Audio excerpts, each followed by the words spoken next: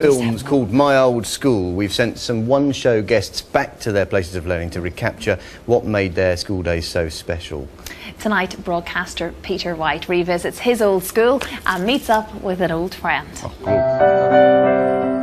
Well, this is my old school. It was Worcester College for the Blind when I first arrived. I was 11 years old and I boarded here until 1966. I was absolutely delighted to have got through to this school. If you were blind back in the 50s, it was the passport to the rest of life.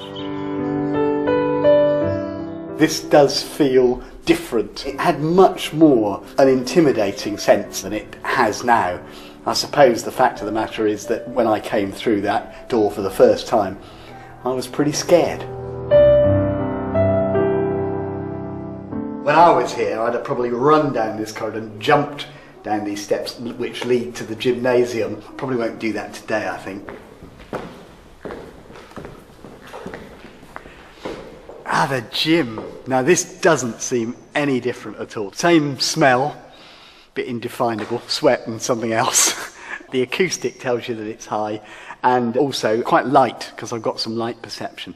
The thing I remember most about this gym was that this is where we used to have our dancing classes and girls would be wheeled up from the city of Worcester to dance with us. And I always imagined that this was some kind of punishment for them. You know, Monica, you've been a very naughty girl, go up and dance with the blind boys. You always hoped that something miraculous would happen, but not very much happened at all. Now, this is the place that I absolutely gravitated to, the library. I was here on the first night, clambering about, looking for books, and after a short time I was taking them out, stealing them, hiding them under my bed, because Braille, I suppose, has always been my be-all and end-all, really, a bit of a refuge. I have found here the print copy of The Pimpernel, which was the school magazine that I edited. I thought it was rather conventional and uncritical reports of the school play and so forth, and I changed it and turned it into something which was somewhere between a cross between Marxism Today and Private Eye. It was quite a political magazine and it ruffled a few feathers, but it pleased me.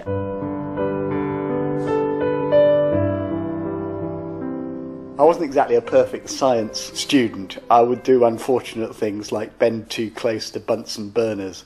And my science teacher once found me blowing into a Wolf's bottle, which I think has acid in it. But you know, you see a bottle, you've got a straw thing, you want to blow in it, don't you? It's natural.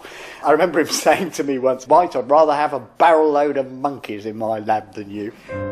I met my friend and fellow rebel, although we were rebels of a different kind, I think. I was a sort of political rebel and you were more of a sort of social rebel. Pete was the clever one. I was the booze, girls, sport and rock and roll.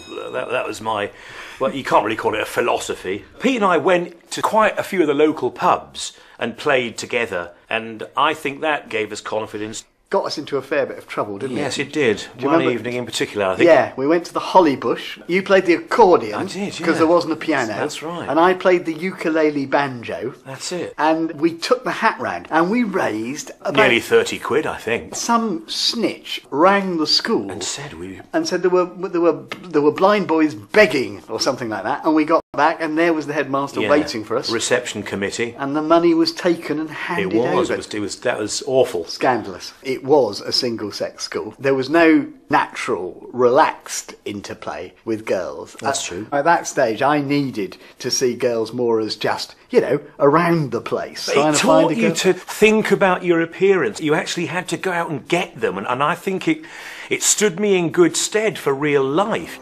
Confidence is such a key thing for a blind person to have, and coming here today has made me realise how really lucky I was, because I certainly gained an awful lot of confidence, I think, from the attitudes of my parents, but I gained a lot from this college as well, and to have both is really maybe more than you could expect reasonably. Peter White, what a great bloke.